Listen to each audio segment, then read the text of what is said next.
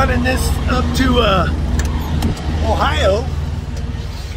I was scheduled to pick up yesterday after I unloaded in over by Minneapolis.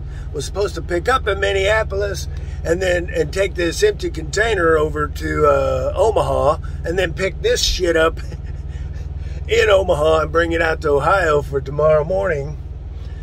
Well, my load for that container canceled on me right before I got there. And I wanted to cancel picking this one up in Omaha. It's like, well, shit, I want a deadhead 360 miles. Well, just because I got fucked doesn't mean I need to fuck this customer. So I deadheaded. That's a long way to deadhead, in my opinion. But I got it. We're heading to Ohio. I'm already booked on another load, picking up down the road from where I unload tomorrow. And then I'm heading to Salt Lake City, getting a couple of ambulances.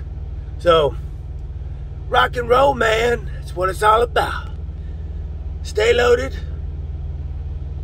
Keep the tires a rolling. Keep the greasy side down and the shiny side up, as they say. Bye, y'all.